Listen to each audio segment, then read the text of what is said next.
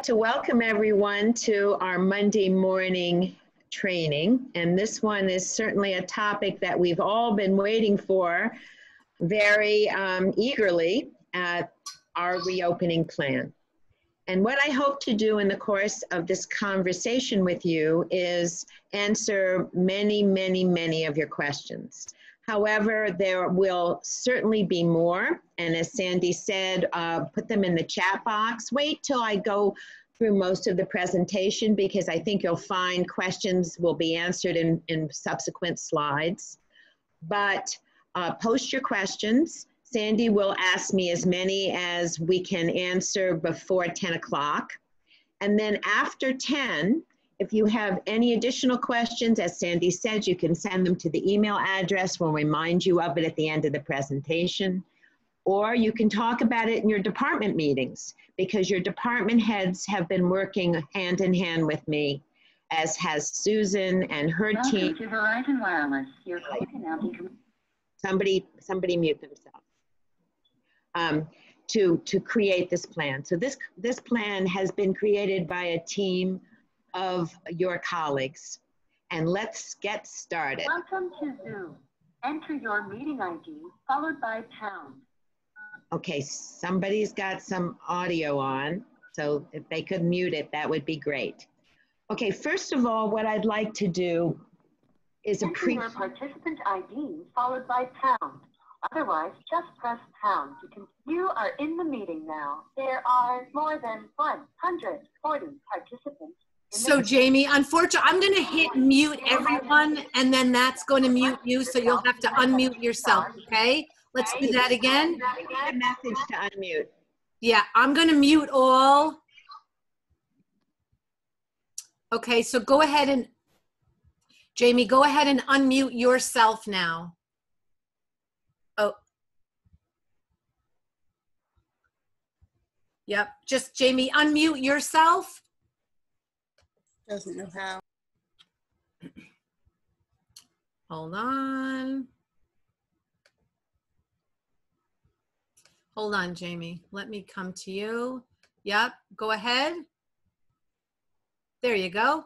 Okay, can you hear me? We sure can, thank you. Okay, here we go. I'm sorry, you know, one of the things that we're learning as we go is how to navigate all this technology.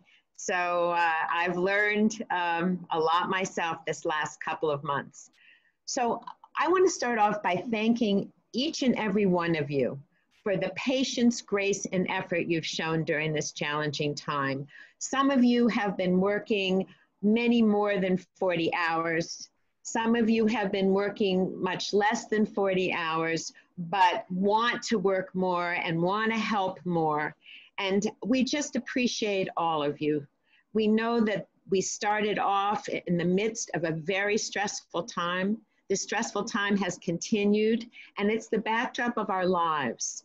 And it makes your commitment and your professionalism all the more dazzling in my eyes, that you've been able to deliver these kinds of services and care about our kids in such a crazy world that we're all in. So thank you, and I just want to say how proud I am to work with such a group of committed professionals.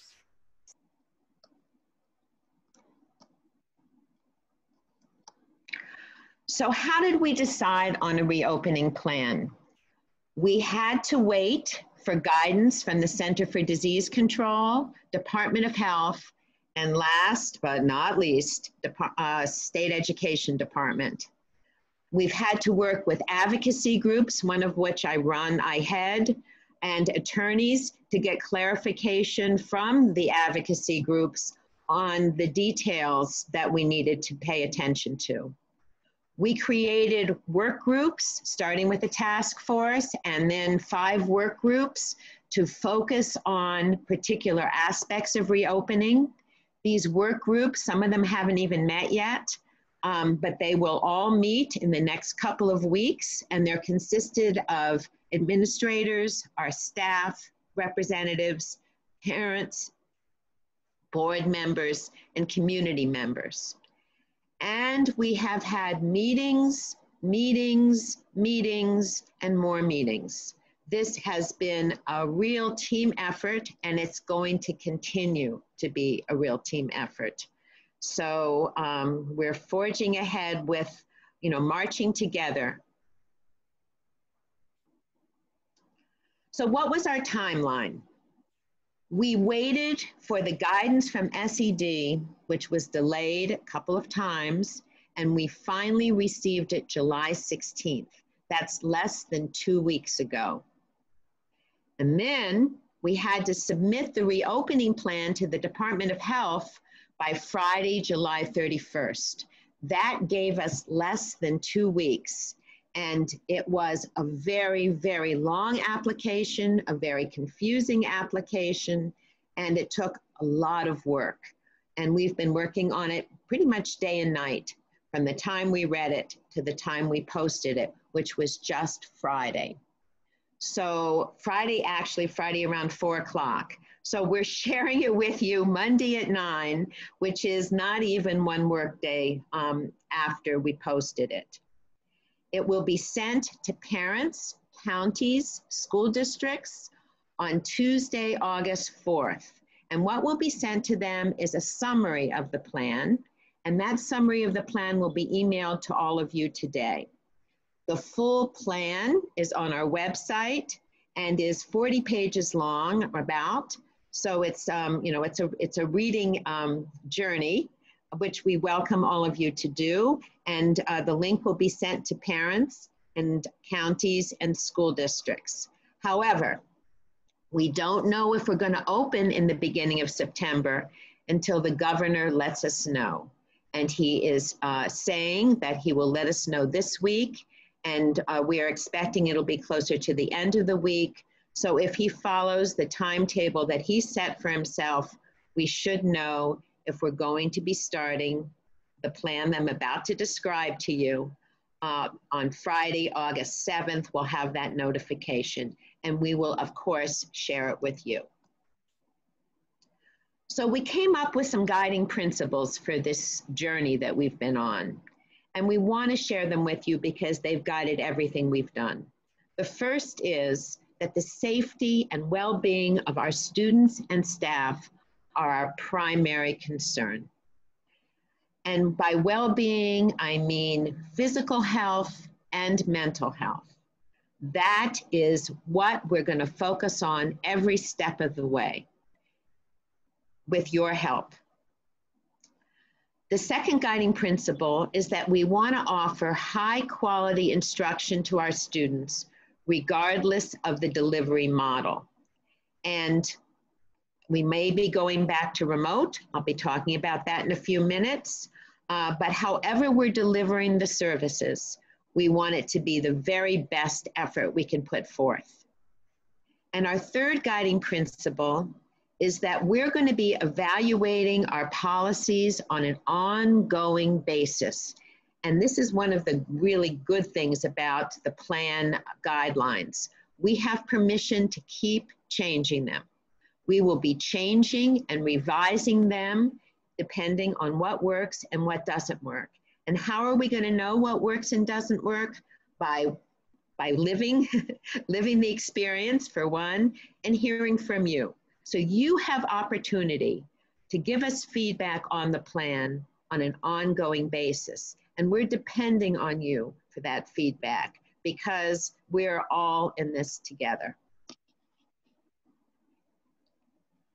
So why are we opening at all? The reason we're opening is because the guidance was very clear.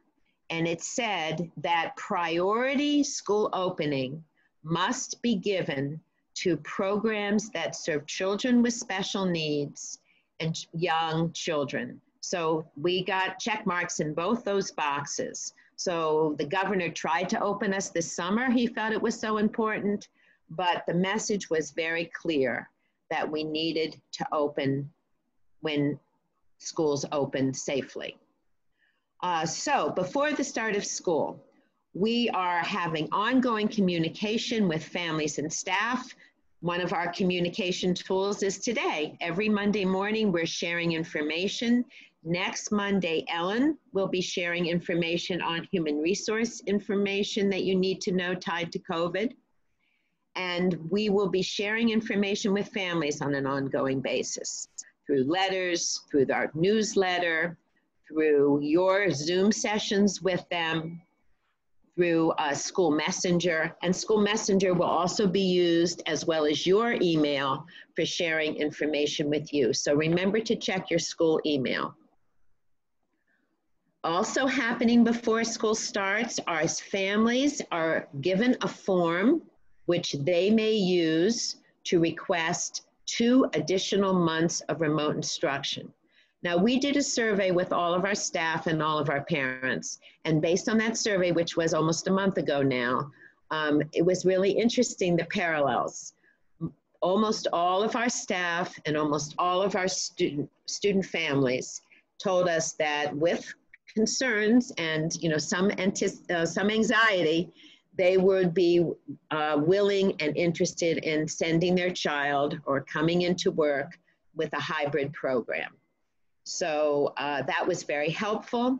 And those few families that are feeling like they still want to keep their children home can request an additional 2 months, but they can't change it midstream. So if they commit to 2 months, 2 months from the start date of the school year will be the time they can change it.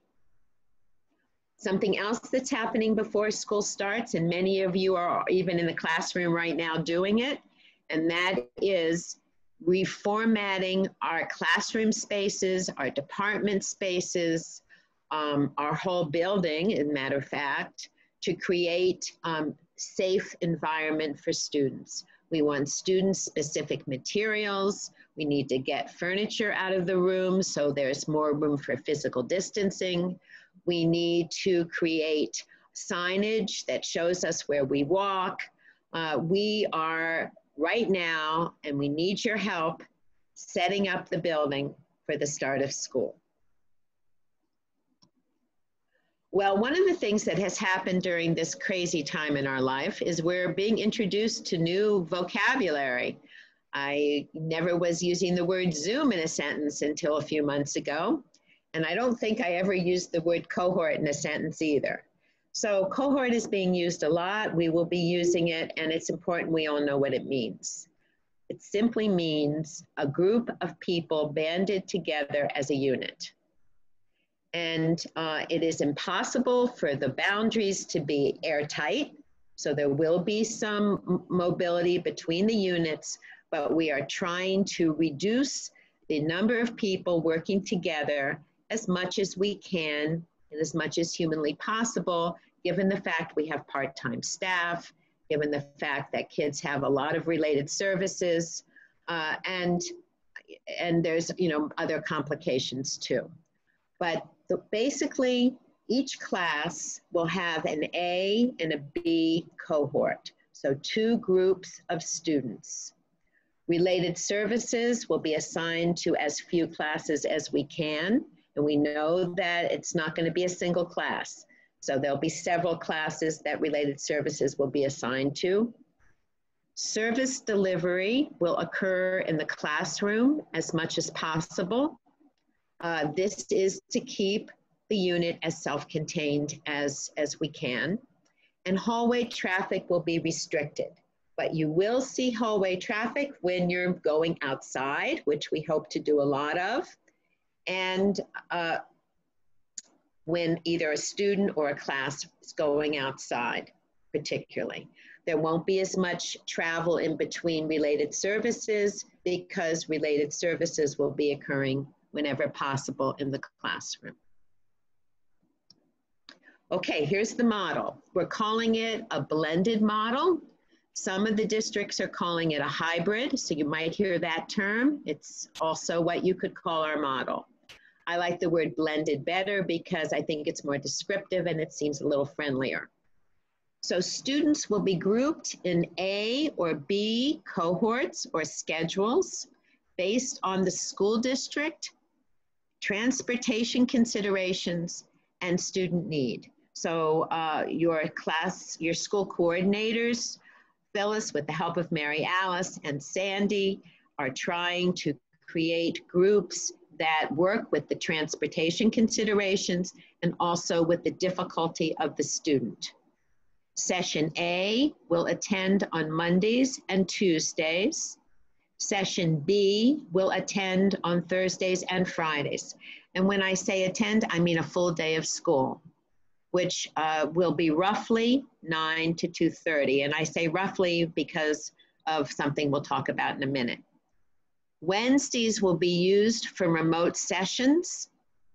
We'll be having to remote to all of the students in our school on Wednesdays, and we'll be talking more about that in a minute. It'll be used for team meetings, special cleaning, the deep cleaning that will happen between cohorts, staff training, and program evaluation. And when I say program evaluation, I mean what's working, what isn't working, and what do we have to change? And we'll be looking at that every single day. Also, classes and related services will have an A and a B cohort. And this is why when I say school day is from 9 to 2:30 for children, I say roughly, because there will be staggered student admission.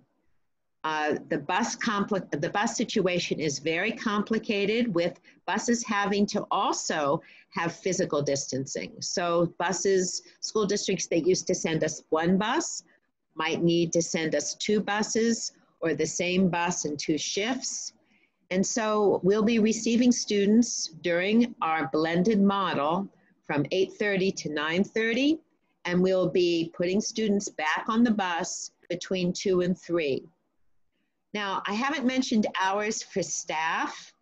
They will generally be 8 to 3 for our educational staff. But when we scratch our heads a little more about this model, we may decide that we want to skew the hours for staff. This is not a decision we've made yet, so that some are coming in a little early, leaving a little early, and some coming in a little later, leaving a little later. We haven't decided that yet, which is why I don't have a slide about it.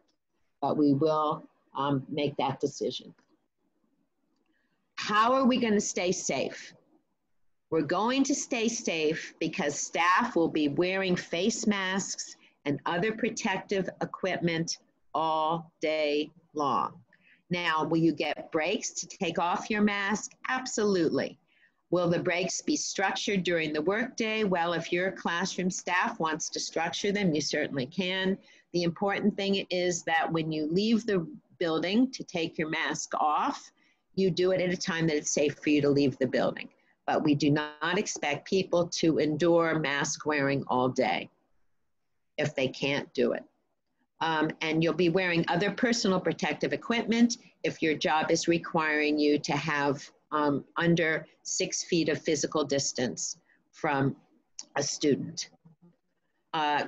Cleaning, disinfecting, and sanitizing throughout the school day and after school, much more than we've ever done before. We have an excellent new cleaning system that's non-toxic and gets rid of the virus. And we are hiring additional custodial help that'll be around all day during the school day. But it will also be all hands on deck for helping with some of the more minor cleaning and sanitizing. There'll be signage to indicate the flow of staff and physical distancing guidelines. There'll be places to stand while you wait your turn to come into the building. And as Dan mentioned to you in an earlier workshop, there'll be temperature taking and forms to complete before you can enter the building. The furniture will be adjusted to allow for safe space requirements. And of course, the materials will be organized so that there's no cross-contamination between students' use of them. Staff and students who are ill will be separated and sent home. Students will have their temperature taken when they get off the bus. If they have a temperature, they will immediately be put in outside tented areas, and their parents will be called or emergency contact for pickup. There'll be outhouses out there to wash hands and use if a student is being quarantined outside. Staff will take their temperatures when they come in. If they have a temperature, they're going home. And we'll be talking much more about that when Ellen makes her presentation next week. So some of this information we'll be digging deeper about when we have our subsequent Monday morning presentations. I'm excited about the first week of school because I think we've been very thoughtful about it, although it does come with its challenges. If the governor says we can begin by our calendar date, Tuesday, September 8th, which is the day after Labor Day, we will be all staff in the building, but we will not have students in the building the first week of school. So we'll be running Tuesday, the 8th through Friday, the 11th, pending the governor's approval. And the staff will work full-time at school, completing classroom setup, attending team meetings, having remote team meetings, remote staff meetings, bus schedule orientation, delineate job descriptions. Job descriptions will be tweaked a little due to COVID jobs, and in-service training. I think 4 days of being in the building without students will better prepare us to receive them safely. But to do that, we have to commit, according to the regulations. Now, this is the regulations now. It's not my decision or anyone else's decision at the school. Have remote, at least half-hour instruction for all students Wednesday through Friday. Now, we're waiting for further guidance about the attendance. The attendance that I'll talk about again a little more in another slide is a little tricky because the first week of school, the students have to be in attendance 3 days for us to be paid, which means we have to have to try our hardest to have 3 days of remote contact with each student's family. And more about that, not today, but when I get more guidance from the state, because we have a lot of questions and concerns about that, as I'm sure you do. How the heck are we going to do it when parents don't remote with us, for instance, a big question. So I can't answer those questions yet, but I'm hoping we'll have more answers as we go. Monday, September 14th, continuing based on low COVID-19 incidents, we will start our blended learning model. The Monday, Tuesday students will come on Monday and Tuesday. On Wednesday, we will have remote instruction for students and staff in the building. And on Thursday and Friday, we will have remote, the B cohort coming. And when we have the A cohort, we'll be doing remote instruction for the B cohort. And when we do the B cohort, we'll be doing remote instruction for the A cohort. And I'll be telling you more about that and how we think we can manage that in a minute. Each class will have no more than 6 students. And if we have all of our staffing, we will have one-to-one staffing for all of our students. And we feel that that is essential because many of our staff, as you well know, will not social distance, or rather physical distance, and they will not necessarily wear protective gear. So we do feel that the staffing is essential for safety, and we're glad that we can provide one-to-one staffing. Class occupancy will be limited to allow for the recommended physical distancing space. So we've done the math, and we have the ability to put at least 13 bodies in every classroom, and some classes are a little bigger and they can go up to 15. And of course, the other buildings, the other rooms in the school have different occupancy. So we will be posting the occupancy that each class can have outside the door. So we're all clear exactly how much physical distancing we'll have room for in each class. What will a school day look like? So while the students are in the building, this is what it's going to look like as far as we can tell so far. Safety precautions will be followed by all staff all the time. Your minute you enter the building, all safety precautions need to be followed till the minute you leave the building. And also the buses. So this is going to be new. Buses will have physical distancing. Bus drivers and aides will have to wear masks, and they'll have to clean the buses following the guidelines the state has given us. We'll have more opportunities. Here's a gift that comes with this model. We'll have more opportunities than ever for one-to-one instruction. And we think that our students will be coming back to us with greater need for one-to-one instruction. So it's great that we'll be able to offer that. We will be using outdoor instructional opportunities whenever the safety and the weather permit. We will be supplying the schools, both schools, Kingston and Ellenville, with more outdoor seated spaces for staff and students. And we can use the spray park space for quiet outdoor activities that won't distract students by seeing the playground equipment. Also, we can take walks with students. Related services will be in the classroom whenever possible, as I've mentioned, but they could also be outdoors.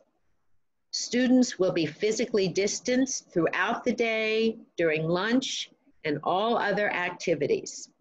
We will not have any assemblies, there will be no field trips, and we will have very few school visitors unless it's an essential situation. So it's going to look quite a bit different. What will a day at home look like? Remember that every student that is coming to school will also have 3 days at home. The days their cohort doesn't meet, and Wednesday. And now I'm going to be sharing what it's going to look like based on the current information we have from State Ed.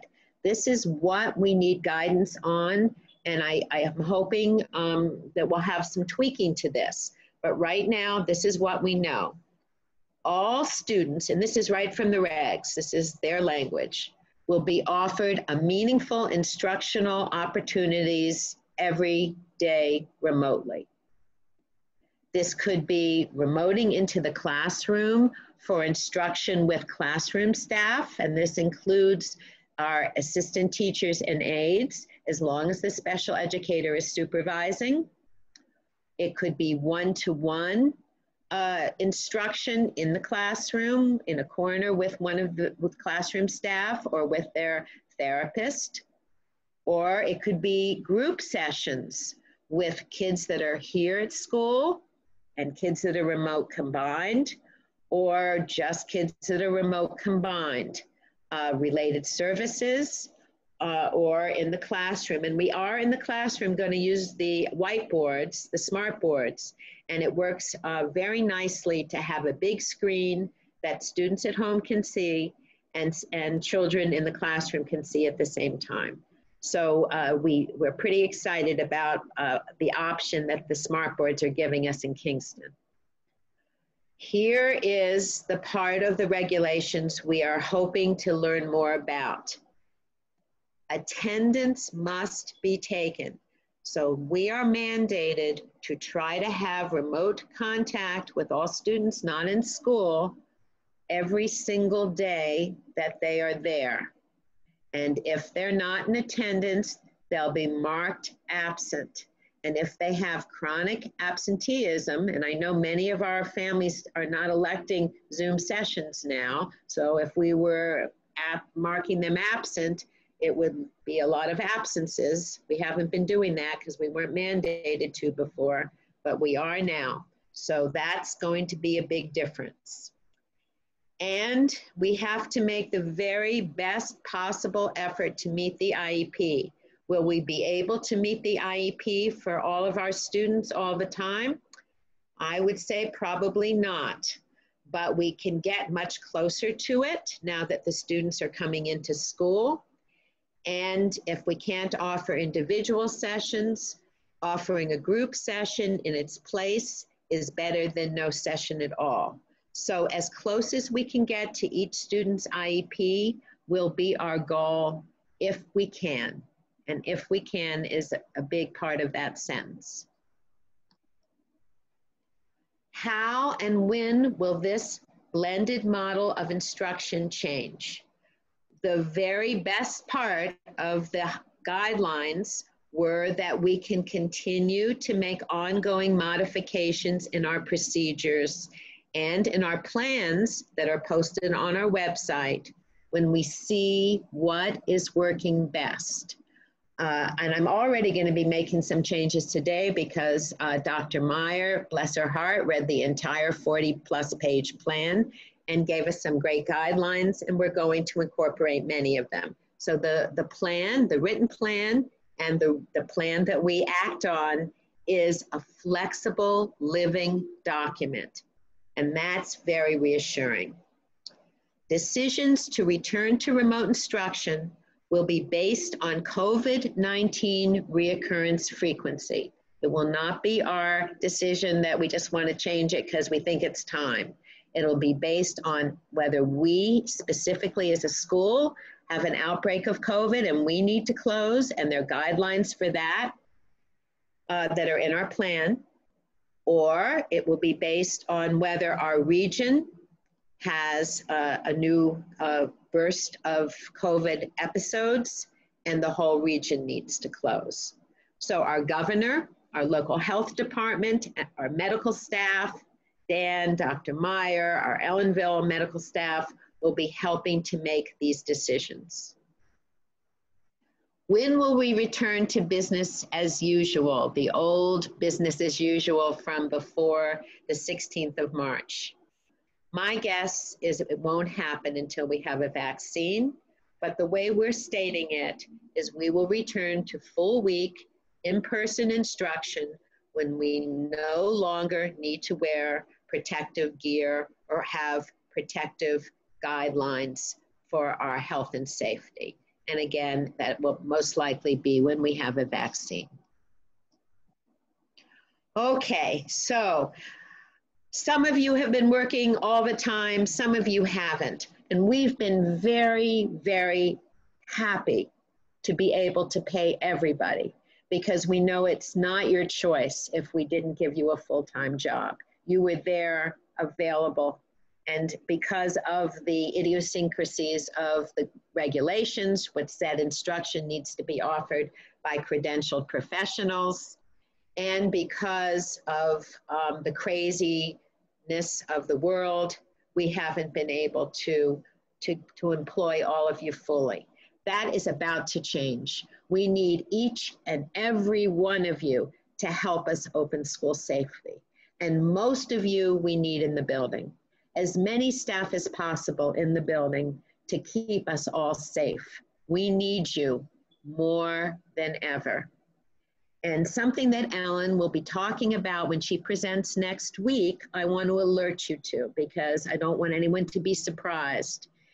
If you have made vacation plans for during the 3-week period when school is not in session that take you to one of the 30 states that New York State has quarantined, when you come back, you will have to have a 2-week quarantine at home, and it will be a quarantine without pay.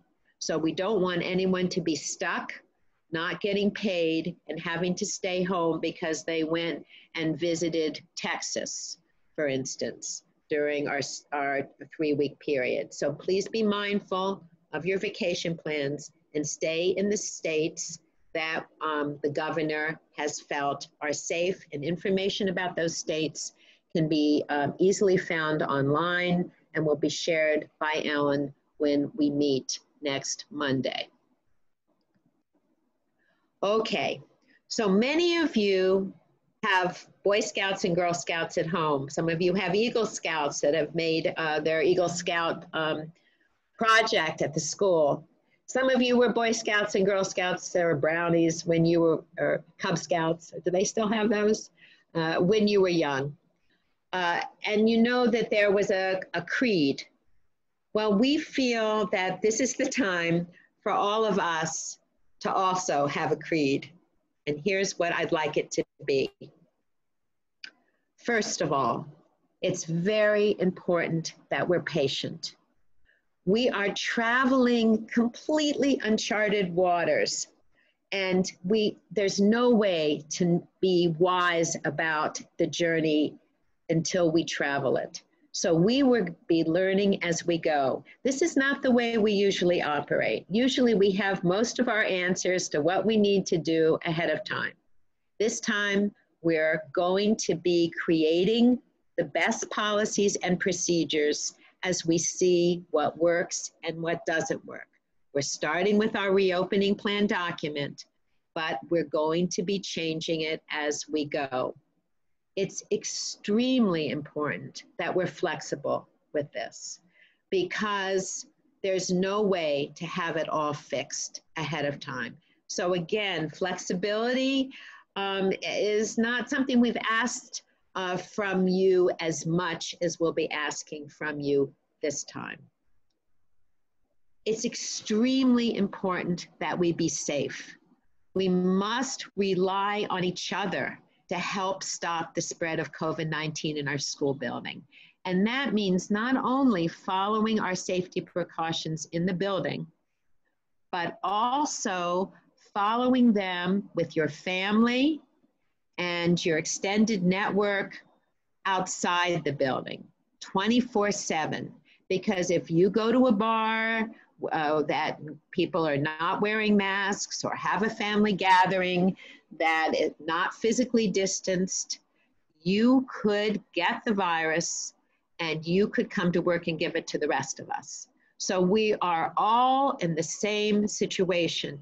Our parents, we're going to be saying this very strongly to them, the same as we're saying to you, that the most respectful, safe thing we can do is follow safety precautions 24/7. It's also important that we're compassionate. This is a scary time. We are full of anxiety. I'm a little anxious about starting. I'm sure you are. We're full of anxiety for the health and safety of our family and friends. Some of you have lost family members. I lost my aunt who was in a nursing home and she died of the virus several months ago. So some of us are experiencing loss. This goes for our families too. Some of us have lost our jobs. None of you have, fortunately, but some of your family members may have. We're all dealing with a lot of stuff, probably more stuff in our lives than we currently had, than we formerly had rather. And so empathy for each other and ourselves has never, never been more important. And finally, the final part of our oath of office, so to speak, and I'm asking each and every one of you to do this, and that is to stay positive. Every situation in our life, we can choose to walk on the sunny side or walk on the shady side. You know, it's always our choice. And negativity is contagious. So given the fact that we are the best group of professionals in any school in New York State, and that we are going to be as thoughtful as possible about everything we do, I think we have every reason to be very, very positive that we're going to make this work. And so, you know, I want to thank you all in advance for being part of the team that makes that happen. And that does, I believe, let me check. Oh no, I have one more slide, and here it is. Your thoughts, your suggestions, your comments are very welcome. The fact that we posted the plan before you were able to give them to us is not because we didn't care about them. It's because we had no time to write the plan and collect information in a concerted way ahead of time. But we do have time now to be thoughtful, and particularly we have time to be thoughtful once we start. So to coin the oft used adage, it does take a village. And I sort of like this village picture because all the villagers are socially or rather physically distanced from each other. So that was sort of nice to see. So in our physically distanced village, we need all of you. So read the plan. The plan is at our website, which is easy to find, www.centerforspectrumservices.com. You'll see the summary of the plan, which is basically the information I've shared with you today. That summary will be sent to you by email later on this afternoon. And you can ask your questions and comments today on the chat. As long as we have, let's see what time it is. We have 15 minutes for questions.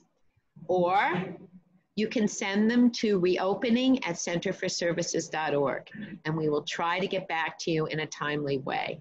So now I'd like to hear from you, and Sandy will be looking at the chats and asking me some of the questions, especially ones that are repeatedly asked. Right. So thank you. So, so Jamey, as I look through the questions, I mean, everyone has great questions, very thoughtful questions. People are thinking about the realities of getting back to school. A lot of the questions I think will be answered. Let's see. So some people are talking about, you know, when you reference the Wednesday, right? So you said on Wednesdays, we're going to be having meetings. So someone asks, someone commented, it seems like we're putting a lot into Wednesdays. If I have a 16-person caseload, how can I see all those kids in one day and do team meetings? I realize that's a logistical kind of thing. There's not really an answer for that now, but you know, people are thinking about the you know, the responsibilities on Wednesdays. Right. Well, first of all, let's take a speech pathologist who might be the one that asked the question, because she, Yes. or an OT who asked the question because of the caseload. You will be seeing a lot of those kids during the time that they're in session. So you won't have to deliver all of the other remote sessions to them on Wednesday. Number two, we're not saying that on Wednesday, every related services and every class will deliver a session. We're saying there'll be one contact at minimum with one of those groups of people with each child. And some of those contacts can be, if we can schedule it with parents, in a group format. So I know we have some kids that aren't groupable. We have many kids that aren't groupable, but when we can, we should. And that can be in the classroom, 1/2 hour on a Wednesday, or it can be a related service person. And the challenge is going to be coming up with these schedules with parents that can commit to being present so their child can access us. Now, the guidance that I'm hoping that we'll receive, and we don't have yet, may allow us to do learning plans in place of remote contact. And if they do, we won't have to have daily remote contact. But right now, because the guidelines are tying it to attendance, it is read as though we have to have some kind of contact with every student daily. Again, this is the part of the plan that we're asking for some consideration with. And we've asked 2 attorneys, and these 2 attorneys have direct contact with the state ed policymakers. So fingers crossed that we get more guidance on this one. I think that's the best I can do with that one, with that question, Sandy. Okay, here's one. This is about logistics in Kingston. Somebody asks, well, this is probably for Ellen though, will we be able to continue to clock in and out with ADP using the app on our phone so there isn't the big long line when we go to clock in? Yes. And Ellen, maybe that's something she could talk about a little bit more on Monday, which is how to clock in and how to clock out. But as Susan and I discussed it earlier, the answer now is yes. You can clock in on your ADP instead of scanning in. Somebody else asks, where will mask breaks take place, both for staff and students?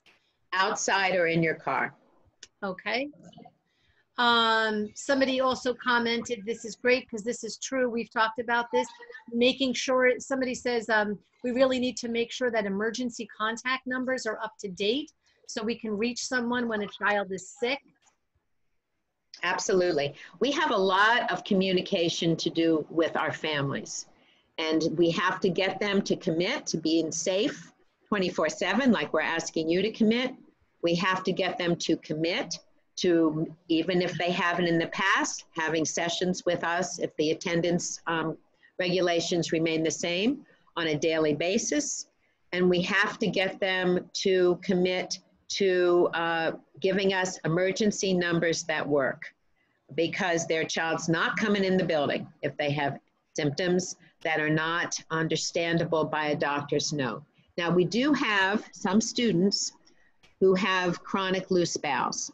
That's just the way they roll, literally and figuratively. And loose bowels could be a sign of childhood COVID. So for families that have children that have similar symptoms to COVID, we will need doctor's notes so that we can be more discriminating. But mostly, a child shows a symptom, they're not coming into the building. They show a symptom during the school day, they're going to one of the exclusionary rooms we're creating. We're using the entire one-to-one suite as student exclusion rooms inside the building if the student gets sick during the day. And the little room off Dan's office will be the doctor or the nurse's room to look at children with suspected COVID symptoms. So we have a well child nurse room and a potentially COVID infected child nurse room. Somebody else asked, what happens if there's a corona case in the school? If a student or staff member has COVID, what would be the policy that would look like? We have all the exclusion guidelines in the plan. They're in the big plan because they're a little complicated. I think Dan did share some of it when he spoke on Monday, a couple weeks ago.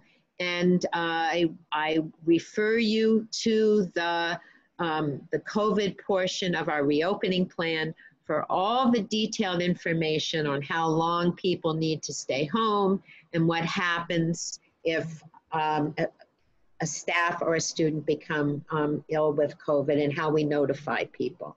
That's all written up in our plan. And perhaps maybe we should do another presentation on that. And we probably will do that, but I'm not prepared to go over that kind of detail with you now, but you can find it in the plan. Okay. Somebody brings up a point about block programs. So they say, will services be blocked within a classroom to limit the back and forth between rooms throughout the day? Like a speech therapist or an OT coming in and seeing student yes. In one room, yeah. Yeah, I think that's going to be the strategy. Nothing is carved in stone. Nothing can be perfect. We have to all be flexible, like our new creed says. But yes, whenever possible, service delivery should be in blocks, when possible. We should sure try it. Somebody asked, let's see. It seems like this was probably more of a medical question. It says cloth and paper face coverings are not PPE. They're recommended to protect people when everyone else is wearing them and cannot socially distance. Our plan is stating we are only going to try to be one-to-one and will not be socially distanced from students who will not be wearing any face coverings. The CDC seemed pretty clear in either distance or face coverings. So is our plan enough? Does that meet the CDC guidelines for schools? Our plan does meet the CDC guidelines. I refer you to the plan. It's 40 pages long, but they're very clear chapters. So you don't have to read the whole thing if you don't want to. You can pick and choose the parts. But let me just talk about physical distance and one-to-one with students. We all know that all of our students will not wear masks. And we don't want it to become a behavior problem where we're forcing masks on students. In fact, Safety Care even says that when a child needs full physical restraint, you should be sure that the mask is off. So we understand that all of our students will not be wearing masks. We do also have, thanks to Susan's brother, face shields for students and staff. And for those students who are too sensitive around the oral area for contact, like a mask provides, they may be willing to wear shields, which does not touch their face except the elastic that goes around their head. It's not as safe as masks, according to the CDC, but it is safer. So we will try masks. We're letting students bring their masks from home that they're comfortable with. We're doing training. Many of you are doing training right now with your students, social stories and other trainings to help them learn to wear masks. Many of the children have been wearing masks, you know, in their communities with their families, but some will not tolerate it, or they will not tolerate it all day long. And we have very clear guidance that this should not be an issue of whether a child can come to school. The bus companies have the same strict guidance that they can't deny a student transportation if the student is unable to wear a mask because of their disability. So staff who are going to be in physical proximity with students, and we do recognize that that will have to happen quite a bit, will be wearing PPEs. You can wear a mask, which protects others. We understand. You can wear a face shield. We have also garments, and you can wear gloves. We're providing everything. You know, this is an unfunded mandate that we're also striving to figure out, but we provide the PPEs for you. So that is the way that we're going to go with this. Staff that are going to be under 6 feet apart from students will need to wear the protective gear necessary. Okay, somebody asked about the air circulation and filtration in the classroom. Wondering if it's going to be any different. Are there any changes? Is it going to be anything different in filtration systems? Okay, so I'm going to answer a little bit, and then I don't know if Susan can also answer. Can you identify Susan and unmute her? Sure. Is that well? Let me start by saying we have new air conditioning, so we have a much more even air conditioning system than we used to.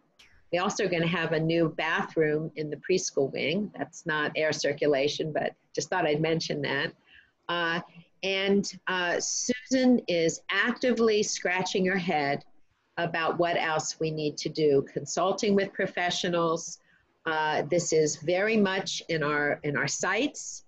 Our air circulation system is better than many schools. And we're going to be scratching our heads for ways to make it better that we can afford. So I don't know, Susan, if you want to add. Yeah, can you hear me? Yes, I can. Okay, so again, I direct you, as Jamey did, to the plan. Brian and I have been meeting with HVAC contacts on a regular basis, looking at what we can do to enhance the air circulation in both Kingston and Allenville. At this point, we have not made any changes. We're waiting for a report from our HVAC company, Lau, which we should have this week. Okay. The state guidelines encourage windows to be open.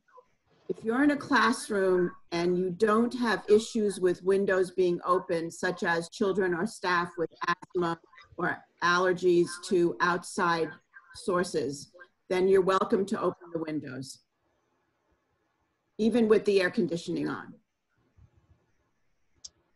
Okay. Someone has asked about the email and when will they expect responses from the questions that they asked and sent to the reopening at Center for Spectrum Services email? Well, you know, I can speak for myself and Susan and the department heads who I see quite a lot of.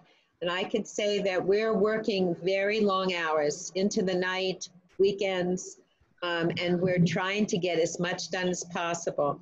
So if we are bombarded with questions, it will be a little bit more time till you get the answers.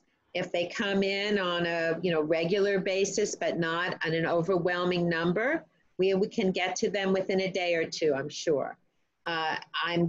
We are also preparing Q&As that we're going to post on the website.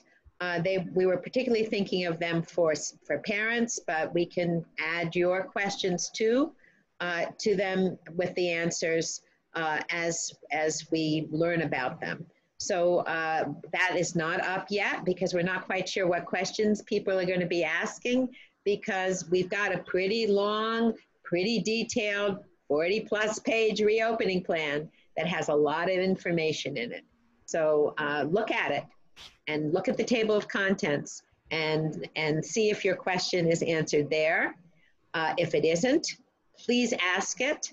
Or if you don't understand the answer, please ask it and we will answer it as soon as we can. And sometimes we don't know the answer. In fact, Maureen sent a very lovely series of questions, and some of them we didn't know the answer to. We just haven't gotten to the point of those policies yet. And one of the things I've been saying to the people that I've been working with is, knowing the questions is the beginning of wisdom. So if you ask a question that is something we haven't thought of yet, we might not have the answer right away, but knowing the question is something that will allow us to think about an answer. So we welcome questions, and we consider that part of collecting wisdom. Okay. Yeah, there's questions, a lot of questions about closing school when people are exposed, right? So up until now, we've talked about what happens if a child gets sick at school. There's questions about closing school. What happens when a member in the student's family has been exposed and then they come to school and exposed? Do we close? Like those kinds of things. Yeah, those are all good questions. I'm going to defer to Susan to respond to that one, because she wrote that part of the closing plan and reopening plan, and knows maybe a little deeper than I how to answer those particular questions. Susan, can you answer, or do you? No, I have to go. I have an audit meeting now. Okay. Okay. Now, so if someone puts the information in chat, I will get back to you. Okay. Okay. Okay. Or send it as a reopening. Thanks, everybody. Great to see you. Bye. Thanks again for, as Jamey said, for everybody working so diligently to get us back up and running. Somebody asked Jamey, who will be staying with the students that are sick outside? Classroom staff, we will be hiring a COVID assistant to assist Dan in Kingston. So it could be the COVID assistant depending on where we are with students boarding, coming off the bus. But there may be classroom staff, yeah. Okay. Again, fully suited. Okay. The question is, are we requiring staff to be tested before coming back to school? That's a really good question. And it was suggested at our main task force meeting. And we are still scratching our heads about whether we can do that or not, or whether we should and whether we can do that. I don't have an answer to that. It's a great idea. I would certainly love to ask it, but we haven't finished digesting that piece of information yet. That's a great example of a question that hadn't occurred to us that was asked that now opens up a pathway to figure out an answer. So more about that will be coming if we're making that request. Okay. And there are a few more questions. Some of them are sort of specific to how things are going to roll out in classrooms. So maybe people would be sending those to reopening at Center for Spectrum Services since it is 10 o'clock, or they would have these conversations with their classroom coordinators. Or their team meetings. Yep. Or with their special educator. Yeah, a lot of these questions, if they're class specific, are probably better asked with to your classroom coordinators or your special educators than to the general mailbox. Right. Because then you can brainstorm together, because again, you may be asking questions we haven't thought of, and brainstorming with the people that are in charge of your classroom is the way to go. So I guess we've now gotten to a little bit after 10. I know some of you have to start related services, and I just want to thank you for the bottom of my heart. I know that this is not an easy reopening.